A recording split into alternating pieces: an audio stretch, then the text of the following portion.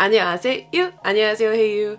It's Natalia, and if you don't know me, I have studied Korean for over 7 years now. Like, I have studied the language in so many different ways. Any way that you can think of, I've done it, okay? I have studied the language through self-study. I have taken online group classes through the Sejong Institute. I have studied the language as an exchange student here in Korea. I have taken private classes through iTalki. I have now even attended and graduated from Korean language school here in Korea.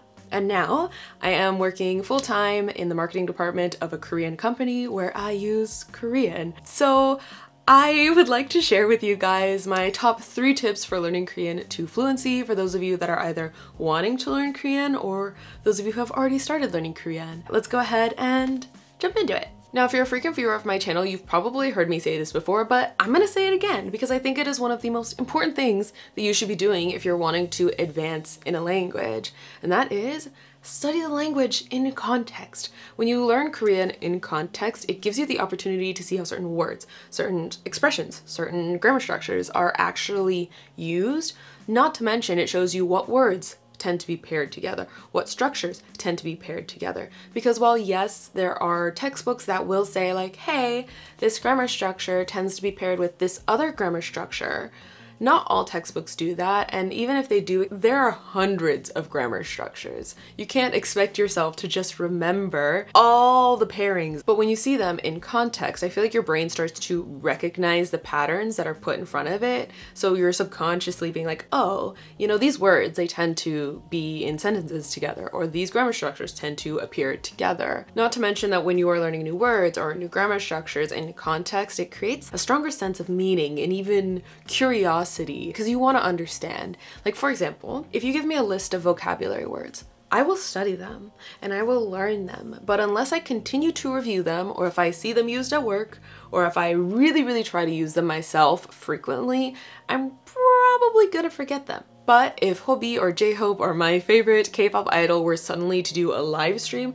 you bet I'd be using all of my brain power to understand every single word, every single sentence, everything that he is saying. Not to mention that usually when I learn a word through like a live stream or an interview or something like that, I tend to attach so much importance to that one word that I can tell you years later how I learned that word. Like, there are hundreds and hundreds of words that I've actually learned through BTS content where somebody could be like, how do you even know that word? And I will say, Suga said it one time in this one V live when he was talking about blah blah blah blah blah. It's a little embarrassing, but it's proof that it works. Now, if you're a beginner and you're thinking, that's cool, Natalia, but I can't just watch a BTS live stream and learn words. I'm not at that level yet. How am I supposed to learn anything in context? Well, that is where the sponsor of today's video comes in, StoryLearning. StoryLearning is a platform that enables you to learn Korean through context, through stories, instead of through repetitive drills and memorization. The way it works is you start off every lesson by immersing yourself in the language through a story, then going on to understand that story, the grammar, the words, the expressions, through easily digestible lessons with a native speaker, and then going on to review and practice what you have learned. In other words, unlike other resources, StoryLearning has created an environment where you can learn words easily, learn grammar naturally, and even learn about Korean culture through culture segments that allow you to learn about customs, traditions, the Korean way of life, and so on and so forth. Now, I know a lot of you have expressed to me before that you feel kind of alone in your studies, whether it's your family doesn't support your decision to learn Korean, your friends don't support your decision to learn Korean, or maybe they do support you, but no one around you is learning Korean, so you kind of feel alone. I feel you. That was me when I first started learning Korean. But with StoryLearning, well, yes, the lessons are pre-recorded. They have created a space where you can connect with other people in the course and even like practice Korean together. So I feel like it kind of just makes the whole language learning process a little less alone. As I mentioned the last time I talked about StoryLearning, I really feel like it's a resource that I would have really enjoyed using if it had been around back when I first started learning Korean back in like 2016, which makes me extra excited to share with you guys that StoryLearning is going to be offering you guys, my viewers, a huge discount for a limited time on the Korean Uncovered course. So instead of paying the regular $297 for the course, you can get it for just $97.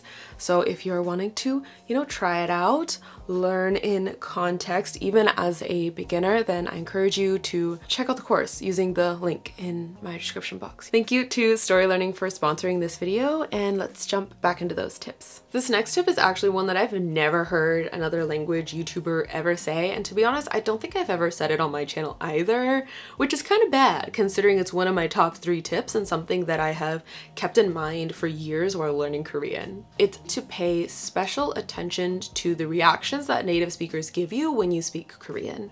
So I actually heard this in an interview with a Spanish teacher years and years and years ago, but the Spanish teacher was saying that the most fluent, the most natural Spanish speaking students that she's ever had are the ones that are able to recognize when native speakers react kind of negatively to their Spanish. The ones that see, oh, the native speaker is confused. Whatever grammar I just used in this sentence, whatever words I used in this sentence weren't the most natural way to express this thought, weren't the most natural way to express this idea. So with Korean, if you have the opportunity to speak with native speakers, when you're waiting for them to respond to you, do you notice that they kind of pause and they have to think about what you just said? Do they have to process what you just said? Because if they do, it means that you probably didn't express yourself the way that a native speaker would, because they have to take time to think, what is this person trying to say? What do they mean? Now, obviously, this isn't always going to be true. Sometimes people weren't giving you their full attention when you said something. Sometimes they really don't know the answer. But I think in most cases, you can kind of tell when they don't know the answer as opposed to when they don't know what you said. Another way to tell if your speaking isn't the most natural way to express a certain idea is to see if the person rephrases what you said. So if you said, hey, isn't it supposed to rain today? And they respond to you with, are you asking if it's going to rain today? If they repeat after you, but with a different grammar structure or with a different word, it means that your sentence was most likely incorrect. And if you take a moment to think about it, we do this to children as well when they make a mistake. For example, if a toddler were to say, I want Wawa, the parent is likely to say, oh, do you want water? Do you want your water? Right? We kind of just repeat the correct way to say whatever idea the toddler is trying to express so that they can learn the correct grammar or the correct words or the correct pronunciation of something. So if you notice that your friend or your teacher happens to be doing that, it's probably because you said something wrong. My next tip is to use transcripts in your studies. So I feel like the value of transcripts in language learning isn't emphasized enough in the Korean language learning community. And I'm very, very passionate about this. It really made me feel like I went from intermediate to advanced to yeah, let me just listen to this random broadcast about who knows what and just be like, do do do do do, yeah, I understand, do do do do do. You need transcripts, okay? Okay, I'm sorry, I'm getting really passionate about this because I feel like so many of you guys come to me in my DMs or in my comment section being like, hey Natalia, so how do I improve my listening? Hey Natalia, how do I improve my Korean pronunciation? I feel like it's so awkward. Natalia, how do I learn more vocabulary? I need more vocabulary. My vocabulary is not big enough. And honestly, you can improve all of these skills by using transcripts in your studies. So you guys have probably noticed that when you listen to a dialogue from your textbook, when you watch a live stream of your favorite idol, when you watch a K-drama, right? Assuming that you are watching content that is at your level, let's say slightly above your level, right? Because you're still wanting to learn, it's unlikely that you're gonna understand everything. And then if you go to look at the transcript or the Korean closed captioning, you're like, hey, I know these words that I completely missed. I didn't hear them at all. Honestly, if you're not hearing it when it appears in native content, it's probably because you have been spending a little more time working on your reading skills rather than doing listening and speaking exercises. And I say this because while you know the word, you might be able to see the word written down and instantly know it. You're not used to hearing the word. Perhaps you haven't been reading aloud, or maybe you've been pronouncing the word incorrectly. So when a native speaker said it, you didn't recognize it because you had trained your brain to recognize it the way you've been pronouncing it. So the way that I personally like to study with transcripts is I will listen to that piece of content once, maybe 2 times, potentially 3 times if I think it's hard.